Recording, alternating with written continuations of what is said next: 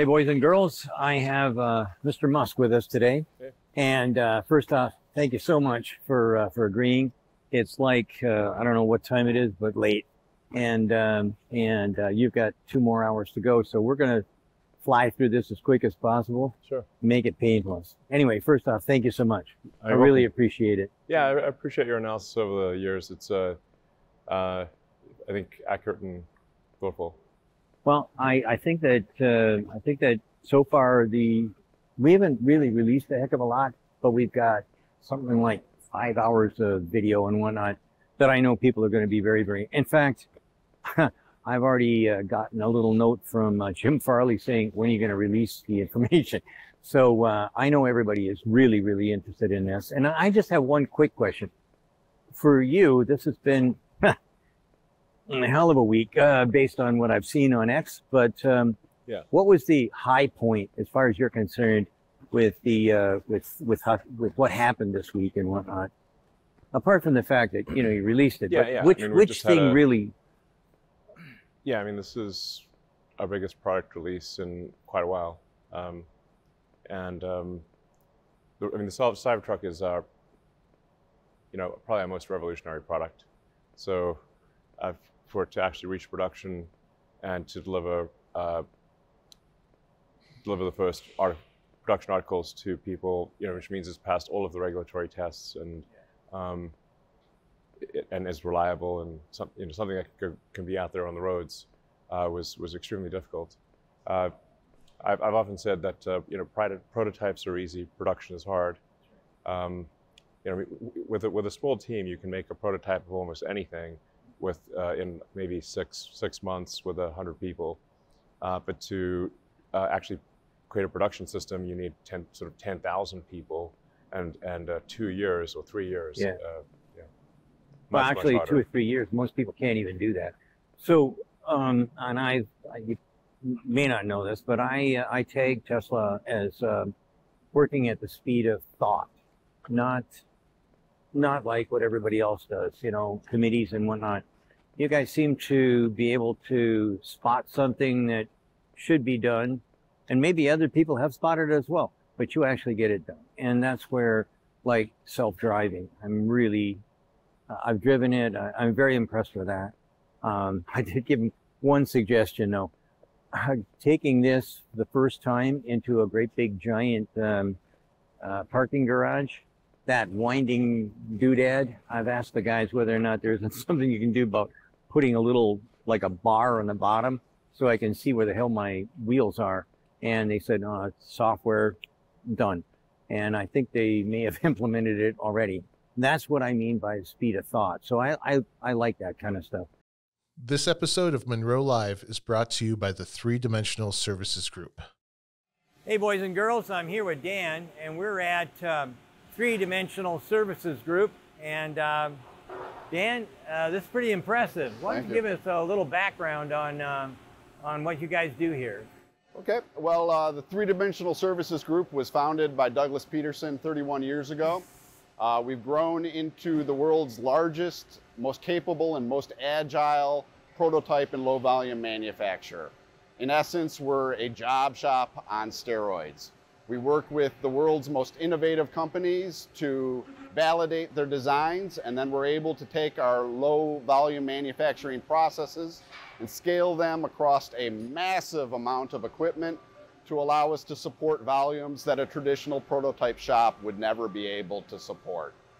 We're always working with our clients to accelerate their product development timelines and enable them to be as successful as possible by bringing their products to market as quickly as possible.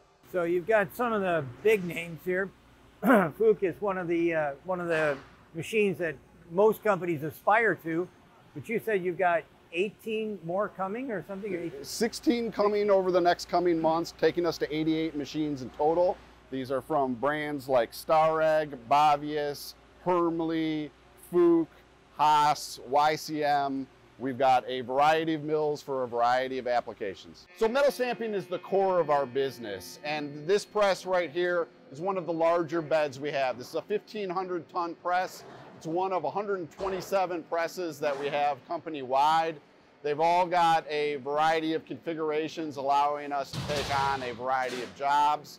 But really, this is the core of our business. We are vertically integrated from a tool design perspective, run all our own parts, and then laser cut them as well. So this is all handled in-house, vertically integrated at a significant scale. So how many presses do you have then? 127 presses ranging from 20 tons to 5,000 tons. 5,000, really? What do you do on a 5,000 ton press? Tubular hydroforming.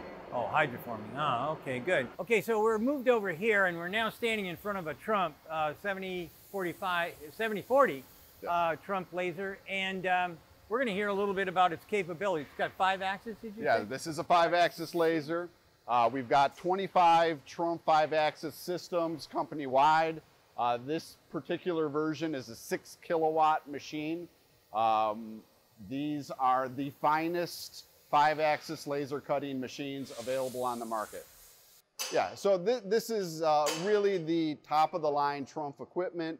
Its software is integrated with our 2D lasers, allowing for us to cut blanks and instantly bring them over here and bend a perfect part repeatedly. We're going to be able to produce very, very precision parts very quickly at a significant scale with this sort of equipment. And we're very grateful to our partners at Trump that have given us this equipment to use here. Okay, so Dan, I can see that we're moving pieces over here and we're standing in front of some sort of a 3-axis welding system or whatever. It's a cutting system. It's a cutting system. Yes, so this is our Trump True Store system. We've got a twin tower feeding a butterfly configuration, 2 50, 40, 12 kilowatt 2D lasers are running off of this automation system, allowing us to keep these lasers running as efficiently as possible. The speed of these lasers, when we get up to the power that we currently have, absolutely necessitates this automation, allowing us to keep the laser running as often as possible. You know, it's funny. Well, not really funny, but to me, it's very interesting. You have a pre-production facility that I'm sure pretty much everybody would die to have. I'm surprised that you're not. You may be the biggest in the world right now, but I'm surprised you're not twice as big, because everything you're doing here is things that OEMs and Tier 1s should be doing. Absolutely. And I've seen progress slow right down with other companies, with bigger OEMs of any type, whether it's aerospace or appliances, whatever. They always slow down because they try and do it internally. This is the best thing as far as I'm concerned. And looking at what you've got going on here, it seems to me that if I was in that kind of a situation, that's what I'd want from you. So that's my assessment of everything I'm seeing here today. Yeah, we appreciate that. And we want to work with the world's most innovative companies. We want to work with the companies that want to go fast and really change the world. We are a job shop. All of the capabilities that everybody's seen here are available to anybody that wants them. It's as simple as just sending us your data and getting a project started. Thanks to the 3 Dimensional Services Group for sponsoring this video. Whether you're looking to source metal stamping, precision CNC machining, laser cutting, welded assembly, or plastic injection molding, the 3 Dimensional Services Group should be the source to transform your EV, aerospace, appliance, or technology designs into reality, while also providing a bridge to start of production. 48 volts. I mean, it's been a long time that it's been at 12 volts, far too long. Yeah, 60 years. Yeah. So I've got a question for you. How difficult was it to move from 12 to 48? Because I know when the S came out, Yeah. or the Plaid came out, I wasn't happy. I thought you were going to do it on that. I was looking for that big giant weight reduction and cutting all the wire and whatnot. But this one, you've got it in. So how difficult was it to get that to happen? Well, it's very difficult to change the bus voltage from 12 to 48 because all of the peripheral items, everything that connects to it has to interface at 48 volts, or you've got to step down to 12 volts. Yeah. So, you know, there are hundreds of things that interface to the low voltage bus, and that's everything from, you know, the electronics in the car, the window, the window motor, the airbags, the you know the seat adjustment mode, everything is set. The headlamps, everything's set to 12 volts. So the entire supply chain, the entire design infrastructure is set for 12 volts. This is why it's been stuck at this absurdly low number for a long time.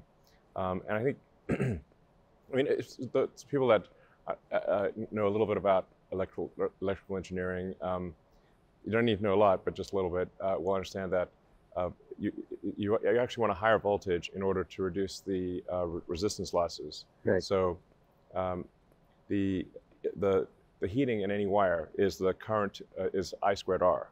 You know, so it's the square of the current. So if you're trying to get a particular power rating through, then as you increase the voltage, you can decrease the current so that voltage times amperage equals your power, so to hold power constant. But the heating is proportionate to the square of the current. So you want to raise the voltage in order to lower the current, thus lower the heating in the wire. And the net effect being that you can have much thinner wires. Then as you raise the voltage, you can drop the thickness of the wire. So you can use much less, in a nutshell, you can use much less copper, and the wire harness weighs much less as you raise the voltage. But you did even more, because you went to the new bus system, and you know, in the 80s when I was still working for Ford, I did everything I could to try and get us to go to it was a bus system that failed, and we couldn't get that to happen. And once it failed, that's it. We can never go back again. It's failed. It'll never work. It'll never work. But you guys made it work. And I heard a couple of different numbers, but somewhere between in percentage of weight and what, sometimes something around 70% of the communication wire disappeared. 48 volt. Who cares? It's gone. And this is another thing that you know, multiplexing that's the name that it used to be called. But anyways, multiplexing was really good, but it was too slow. And you've got it to work. And I maybe you could explain who came up with it. When did you decide that you were going to go in that direction? Was it part of the 48 volt discussion, or how did that work? Well, there's actually a couple of things happening. So besides 48 volts, it's also moving to Ethernet over CAN bus. So Ethernet just allows for a much higher data rate than the CAN bus, which is the sort of typical data bus on a car. You know, one of the effects of being able to having a very high bandwidth bus is that you don't have to have as many point-to-point wires, because you're not constrained by the data rate. So if your data rate per wire is low, as it is typically with CAN bus, you have to have many point-to-point wires. Whereas if you have a very high data rate like Ethernet, then you can simply attach to the bus and not worry about any kind of latency or packet loss, or you know, data loss essentially. So it's so you need far fewer point-to-point wires. So it's both going to 4 times higher voltage, thus having thinner wires, and needing fewer wires because we have a much higher data rate bus. Now, I think frankly these things are pretty obvious. They're like it's simply bringing cars to the the 21st century, because we've had Ethernet for a long time. There's nothing that's really prevented the car industry from moving to a higher bus voltage and a much higher data rate system than CAN bus, which is a very old protocol. And so I feel like actually what we're doing is we're kind of making the obvious moves. They seem very obvious to me, like as opposed to like some, you know, eureka. It's not like, is it actually a breakthrough? Well, we're just trying to bring car electronics to, you know, the year 2023. Right. Similar to what you'd have for, in a laptop or a, any kind of computer. Well, without sounding like I'm sucking up, because I almost never do, I just think it's because of leadership. I worked with many different car companies, some of them big, some of them small.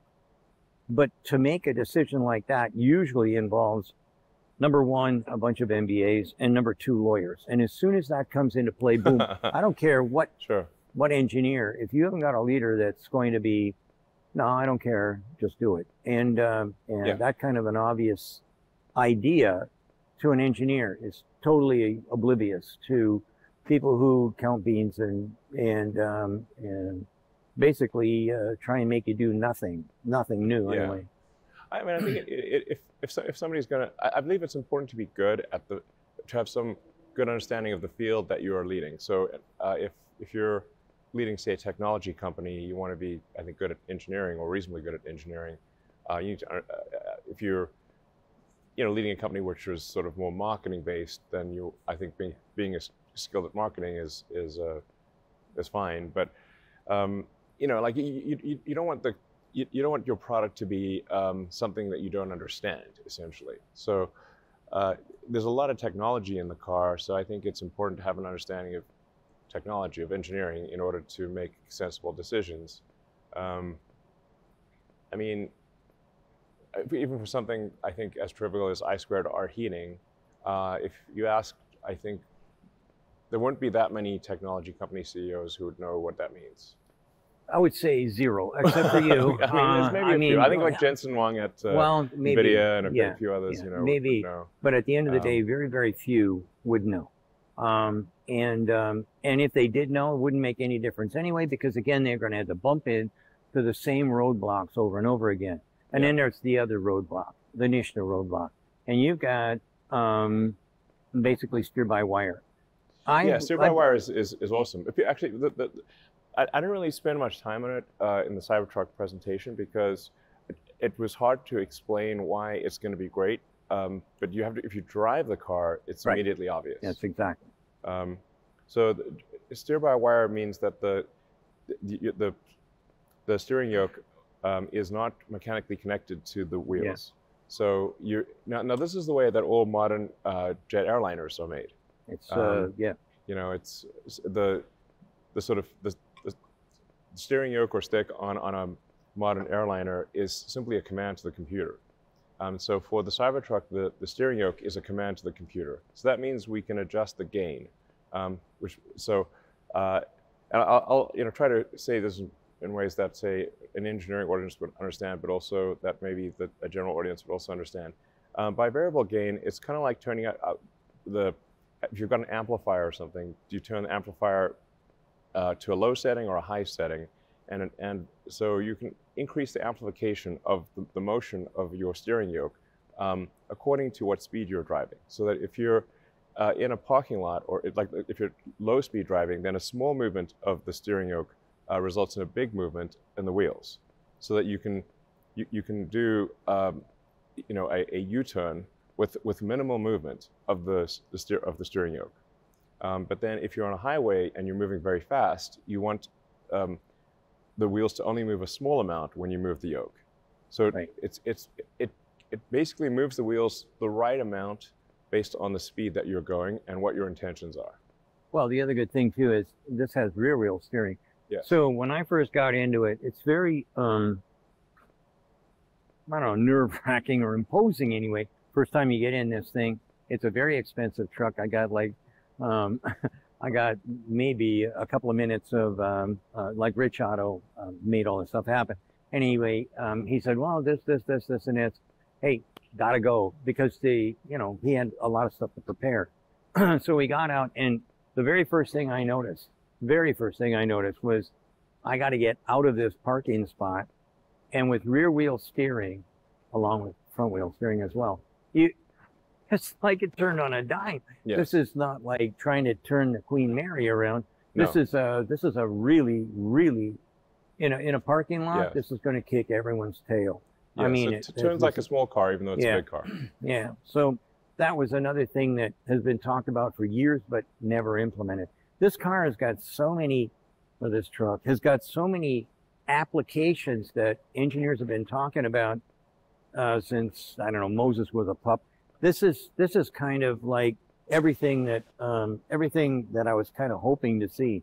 So I'm very, very excited. I also, you know, I haven't been the biggest fan of the Model 3 and the Model Y's backseat. This one here is a monster. I mean, this is really, I'm really, really delighted with that. When I got in there, I brought it around, showed it to everybody. They absolutely loved that back seat. Yeah, so it's very roomy inside. I mean, you can, yeah. 5 large adults can easily sit in the car. Yeah, easily, yeah. And I mean, like I said, I drove it around. Oh, I love the big, so there's a bunch of people at General Motors. When we were trying to help them out, I said, well, why we got 2 windshield wipers? Why don't we just put yours doesn't have it, but I wanted a cam action that would catch both sides. You don't need it. That windshield's so huge, and that blade is so gigantic. It never it's like a katana blade winch. It's like, well, giant sword. Yeah, it is, and it works reasonably well because I don't know how you arranged that. We were going to drive in the rain and the fog and the mud, but it worked out quite good because we've got tons of really good footage on how that thing works and whatnot. So I love a lot of it. Your guys told me all about the the stainless steel, and it's a 30XX whatever. Yeah. But it's a 300 series custom alloy that we made. Yeah, but the big thing for me was when I found out, I was pretty sure it'd be austenitic because you can't have rust, but I didn't know that you take the austenite, work harden it, and now it's martensite. Yeah. And hence the reason I couldn't understand the bullets, because I've shot through, I do some hunting, and I've shot through stainless steel in the past. Yeah. But with martensite, there's no chance. So that was a big surprise. I've got a question for you though. What was the biggest hold up? I mean, everybody's been, you know, holding their breath for at least 4 years. So what really was the biggest challenge? Well, I think people sometimes forget. You know, it's not like we're going to deliver the car in 2019. We announced the car in 2019. I think we sort of expected perhaps it would be in production in a couple of years later in 21 or something like that. But you know, there was a worldwide pandemic. Then there was a global chip shortage. Yeah. And there were shortages of so many parts. It would be irrelevant for us to bring to market a car for which that we simply do not have parts to make. Yeah. So that's a pretty good reason. Yeah. So I've got I mean, I got no parts. It would add complexity, yeah. But we would not ship any incremental units. And that's it would actually make the company worse. Yeah. So at the end of the day, I wasn't going to try and answer that question. You know, a lot of people have been asking. Well, first off, we were under an NDA kind of thing, and then people were asking me the same question over and over again, and I'm thinking, you know what, this would be a good time for you to shut up, Sandy, and let's find out for sure. And that's exactly what I was thinking. Yeah. It just wasn't there. We couldn't make them. So now, well, I mean, for a few years there, we actually couldn't even make enough of the Model Y and Model 3. We were actually production constrained because of multiple part shortages. So the global pandemic shut down massive sections of the global supply chain. Yeah. Well, it was true for everyone. Yeah, I mean, there was nobody was immune to that stuff. Correct. So it was just if we can't even make enough of the cars that we have already designed, what's the point of bringing a new one to market? Right. So I've got another question then. What are you looking at? I've been asked Bloomberg and I don't know, a bunch of these different news magazines have been asking me, what's the volume going to be for this thing, say in 12 months? What are you looking at? Well, we have to be cautious about forward-looking statements as a publicly traded company. This is not and it's also very difficult to forecast the production ramp in the beginning, because the production ramp always is like this very difficult S-curve, which means the production is very slow in the beginning. You're constrained by whatever the least lucky, least competent thing out of 10,000 items is. Yeah. So the weak link. Yeah, there's at least 10,000 unique parts and processes required to scale production. And whatever the like I said, the least lucky, dumbest thing in the whole system, and it could be something complicated or something trivial, that actually sets your output rate. So it's difficult. It's very difficult to predict the slope of that S-curve. That's why, you know, it's and even just a few months difference one way or the other can really change the unit volume. The Cybertruck is not something that will be material to Tesla's financials next year.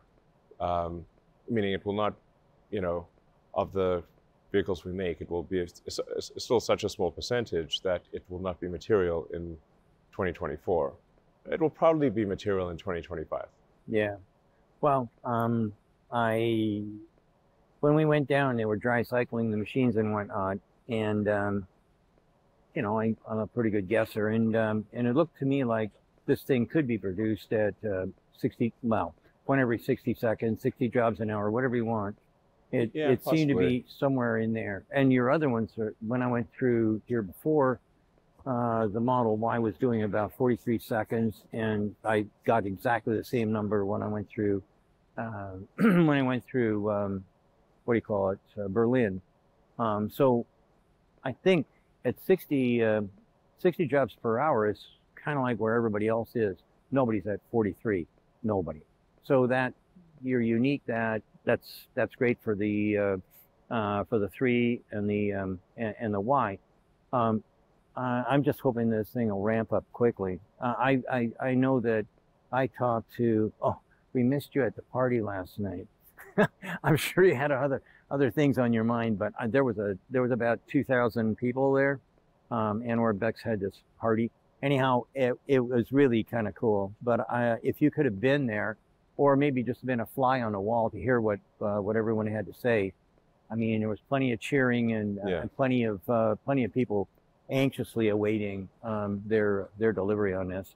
So I think that this is, without a question of a doubt, the most brilliant product that I worked on. We worked on the Mini, but not the original one. So when Isagonis brought that out, that was a big deal. Yeah. And then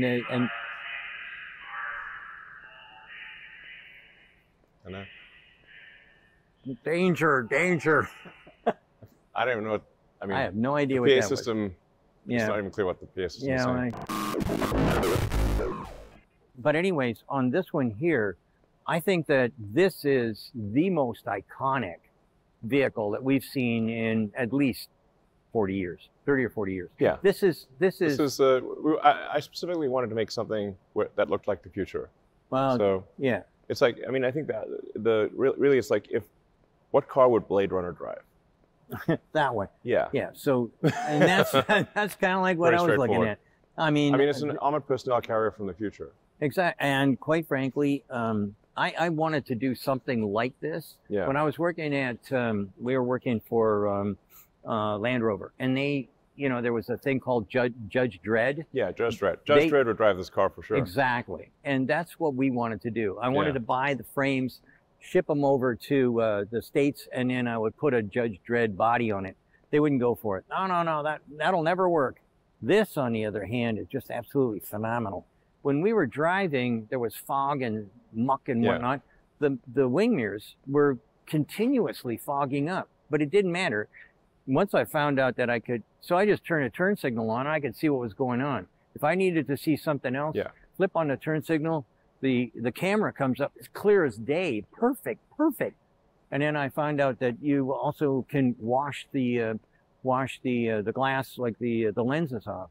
Brilliant. I mean, I just don't understand why it is that no one else has kind of like jumped into this. Everybody else says, "Oh, there's a regulation." Well, that means that we just got to stop right there, and that's the stupid part. But I got a chance to see all the stuff. I mean, I'm really kind of impressed. From an engineering standpoint, this is like nothing. Nobody's got anything quite like this.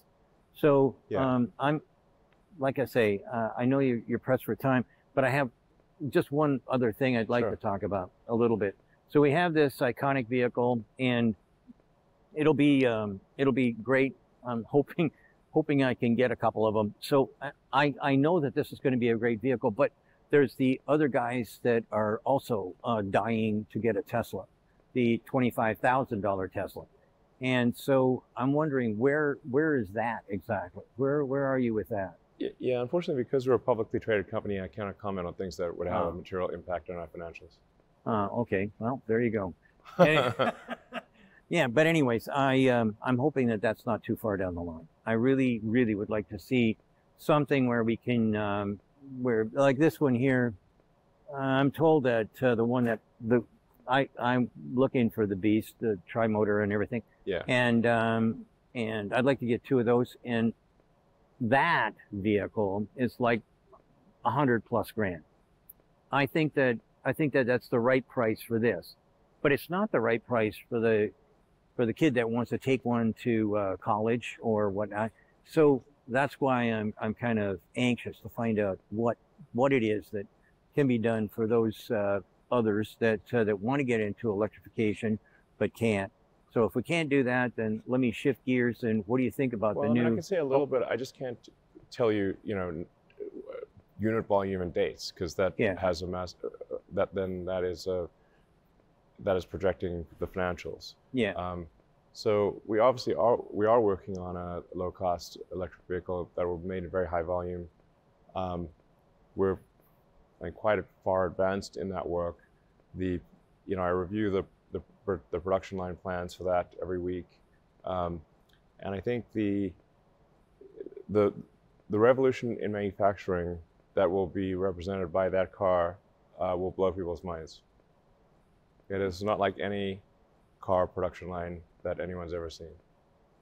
Is this going to have the basically unboxed system, or would this be too much of a question to ask? The thing that's most interesting about this is it's a production system. It's a level of production technology that is far in advance of any automotive plant on Earth. I can hardly wait now. Yeah, it's gonna be cool. It's going to be very cool, I'm sure. Yeah, I think and I should point out that we will be making the first production line will be here in the Gigafactory in Texas, in this facility. Oh, I thought it was going to be in Mexico or something. That'll be the second place. Oh, that's way cool. It would take too long to complete the factory in Mexico. Well, this place here seems to be growing every time I come here. It seems to get bigger. And yeah, we're adding a significant extension on the south, and adding more buildings on the. We have 2,000 acres, so this is really just a small part of the property. Yeah. Well, I kept hearing phase 1. This is phase 1. So this is phase 1. I can't imagine what all the other phases must be. So yeah. And this building is 3 times the size of the Pentagon. Yeah. Well, the Pentagon I got lost in as well. But yeah. It's easy to do that. But this building is so unique in that everybody is, ever since Albert Kahn showed us, hey, let's have a flat building and gobble up a whole bunch of property, and then we don't have to go up and down. We do actually have floors on this building. What's that? We do have floors. This building is... yeah, I know. This has got plenty of floors. And what's nice about it is I start with the light stuff, and I move it down to the heavy stuff, and then I drive it out the door. That thing right over there, the seat system, that's a great example of I mean, people have talked about doing that. Nobody had the guts to do that. And by the way, I don't know if you know it, but my office chair is a Model Y seat that I put little rollers on. It's really comfortable. Well, I have a real problem with my back, and that's the only thing. I mean, I don't need to have a chiropractor. I mean, I've gone to the chiropractor in over a year and a half, I guess now, because that seat, I have no idea. We've taken them apart and whatnot, but I'm not a seat engineer. That just seems to be perfect for everybody that I know of that sits in the front seats. Absolutely loves them. So, but having those and popping them in, and I mean all the glorious stuff you did with the with how manufacturing should be done, it drives me wild why other people haven't done anything. But again, I don't know. I hate to start drooling all over you, but I think it's just great leadership. I really appreciate that. So, yeah, I mean, I push things very hard on engineering front. We would have been more adventurous actually with, with the Model 3 or Model Y, but we couldn't take a chance on being too radical, because if those were bet the company cars. So, with the Cybertruck, it's no longer a bet the company situation. So we have the freedom to be adventurous here. So let me ask an adventurous question. Okay, so I made a lot of noise about what I think the future is going to look like. And one of the things that I've said is that probably the biggest car company on the planet will be BYD. And then I'm putting Tesla in on second, simply because BYD's got such a head start. I've heard plenty of people, criticizing that. But who do you think is going to be the winners and losers in the car industry? Well, I think it's too early to say for sure, but I mean, the future is definitely electric. So yeah, companies that are not making a significant investment in electric vehicles are basically consigning themselves to the fate of the horse and buggy market, in the 1920s. Yeah. There were companies that would double down on horse carriages, and actually, so you don't want to be the buggy manufacturer in the age of automobiles. Yeah, exactly right. But for me, there's three giants that I think are going to come down real hard, and one in particular. But I just decided I don't want to go down that path.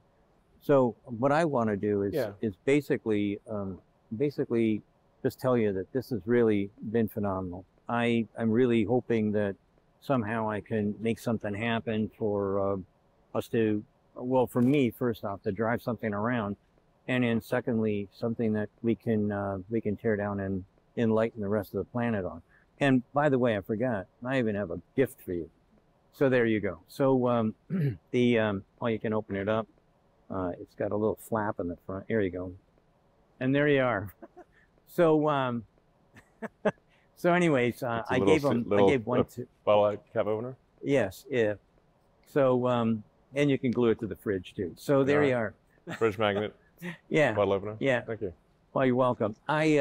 It's not much, but I really think that it's the least I can do for all the stuff that you've done for Munro. I mean, you put us on the map. I had, it's been a rough first half of this year. This part of the year seems to be going a whole lot better. And I, like I say, I want to be cognizant of your time and consider it. So I'd like to thank you. By the way, I've got one other thing. Both of us are we're aliens, okay? Both of us, you came from Canada, and before that, South Africa. I came from Canada. And I found that Americans have kind of lost their way a little bit thinking about history. And there's this guy, Thomas Jefferson. Sure. And Thomas Jefferson used to say, in matters of fashion, go with the flow. In matters of principle, stand like a rock. I'm going to end this with shaking your hand, Thanks. thanking you for standing like a rock when you're sitting on a stage and someone is trying to humiliate you. I told everybody I won't go into this, and I'm not going to get all, emotional and everything. But to me, I've watched that one clip that people have been putting out. To me, and putting up against, forgotten their name, Disneyland or whatever. At the end of the day, I will never take my grandchildren ever to that place, ever. Well, and you have to wonder, what would Walt Disney think of the company that is his namesake today? I'm telling you what. I mean, I think Walt Disney's turning in his grave faster than a drill bit. I can't. Well, I'm telling you what. I believe that it won't take too much longer before somebody goes, hey, you know what? This is bullshit. We shouldn't be having this shovel down our throat any longer, and then there'll be a big change. But it isn't going to happen. It isn't going to happen next week, that's for sure, and that's unfortunate. But I love the first step. For me, right now, I think that people have gone completely stupid.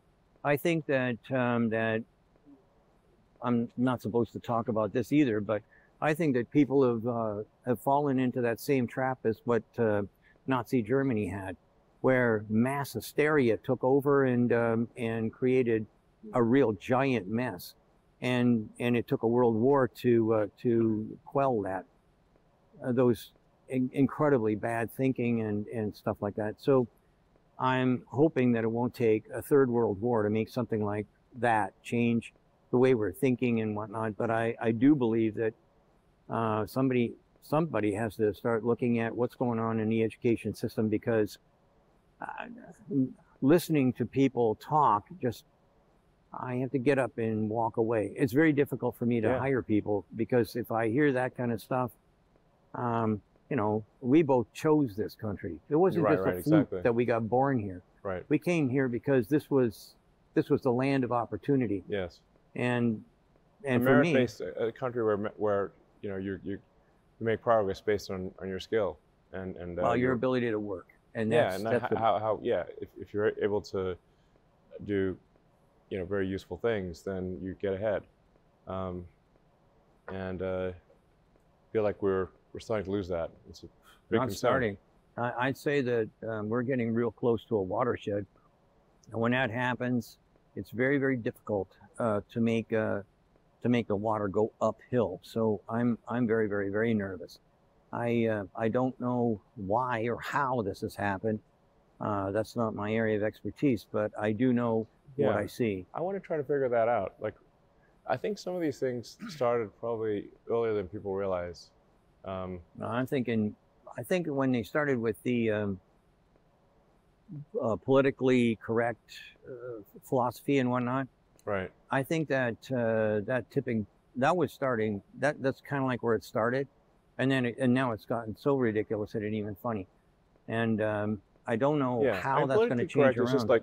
It's really just another way of saying, like, you have to lie to fit in.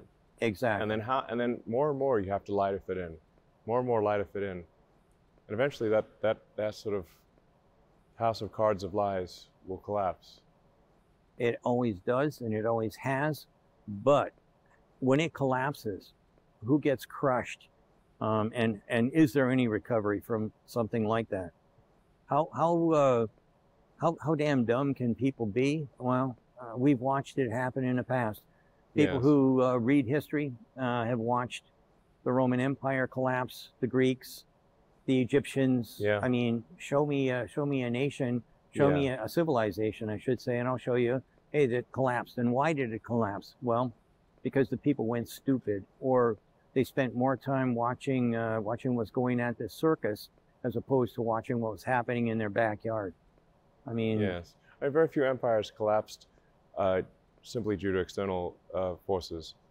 They first defeated themselves from within. Exactly. Yeah. The only way to lose in the United States will be if we tear it down from the inside, and it seems to me anyway that there's a lot of that stuff going on right now. So yes. I suspect things will come to a head in the not too distant future. I hope you're right, Next and it moves in the right direction. But next year's going to be something else. Yeah, now that's the truth too. Yeah. So anyway, I know your son needs to get to bed. Yeah. And Pete, quite frank, we were at that last night, and I'm fading fast. I had about 6 cups of coffee. No worries. Yeah, all right. it was a lot of fun. But anyways, thank you so much. Thank you, Elon. I really appreciate it. You're most welcome. Yeah, and thanks very much, everybody, for watching, and Elon for giving up his time. And really, I don't know what time it is, but if you've got to go back to work for another 2 hours, I'd say you qualify as a candidate. If you ever need a job, you can come to Munro. Okay, thanks a lot. Thank you.